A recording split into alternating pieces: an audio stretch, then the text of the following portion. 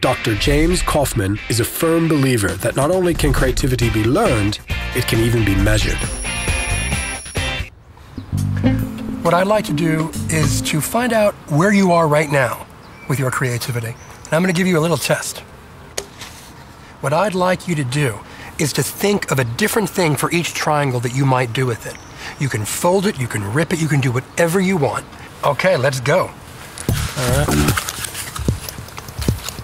That's one. I'm going to make some mini triangles.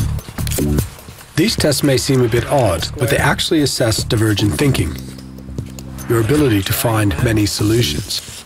And use this triangle as a stem. And divergent thinking is the single most important component of creativity. Igloo. Throwing star. That's a house with a blue door. Johnny Happy Face. A fine job, Todd. Are you ready for another test? Oh, I'm ready. Okay. What if people could not wear clothing? We would be more in touch with nature. Animals in the wild would stay in the wild because they'd be afraid to come out and see what they see. The weight loss industry would boom. Visiting old age homes would be awkward.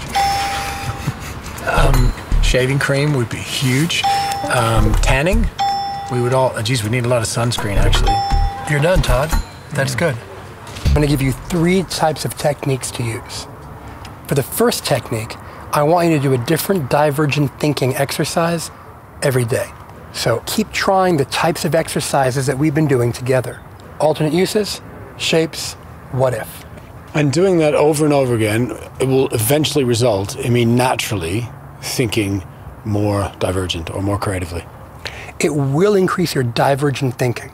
It will not make you a better painter, but it will improve how you approach these everyday problems to solve. And one way it does that is by helping to overcome functional fixedness. And it helps you to change this type of a mindset. Changing mindsets, that makes sense. All right, what next? The second thing is every day, try a food that you've never tried before in your life.